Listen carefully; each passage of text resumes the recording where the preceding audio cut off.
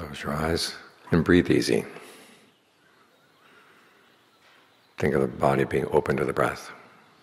So as you breathe in, it's coming in not only into the lungs, but going through the whole nervous system. The whole body is breathing.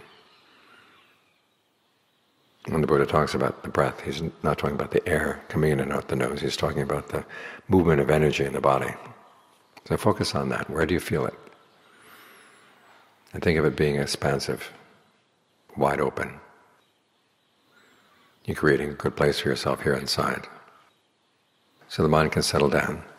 You want to settle down here in the present moment so you can watch it.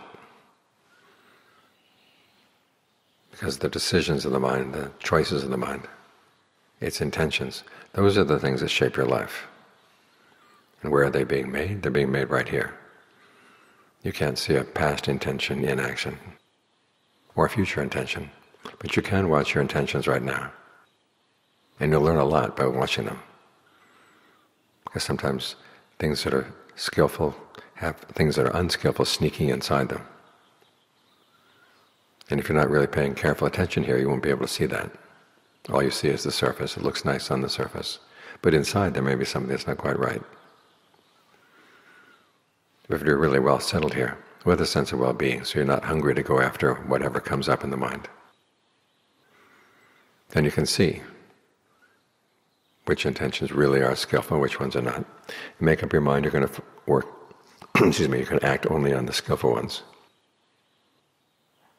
And that way you take control of your life. We live with one another. We want to make sure that we act on skillful intentions all the time with one another, because otherwise it becomes our karma. So before something comes out of your mouth, something comes out of your actions, even before a thought gets clearly formed in the mind, you want to ask yourself, where is this going? What will it lead to? Learn to exercise some restraint over the things that are not going to lead you in a good direction, and open the door wide to things that will lead in a good direction. The Buddha himself said that he got on the path to awakening, starting with this decision that if any thought came in that was going to be unskillful, he would hold it in check. As for thoughts that would unskillful, he would hold them in check. As for skillful thoughts, he'd give them wide range. But even then, you can think skillful thoughts for a whole day and it gets you tired. So it's good to settle down and have some time just with the breath, so the mind can get a chance to rest and have a sense of well-being, a sense of being complete inside, without any sense of anything lacking. When you have that sense of completeness, then you're a lot less likely to go after things that you know are unskillful. And you're more willing to keep an eye out for anything unskillful that you're not quite sure about.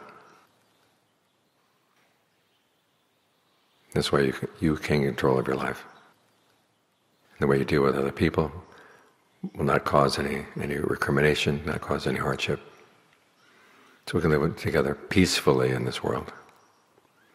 If each person were to be responsible for his or her own actions like this, the world would be a much better place. But you can't take responsibility for other people's actions. And for a lot of us, we're not even responsible for our own actions. But that's where we can exercise responsibility. So this is how you do it, with a sense of well-being, so that the chore is not onerous. That's a good job to have, looking after your mind. It's the best work there is in the world.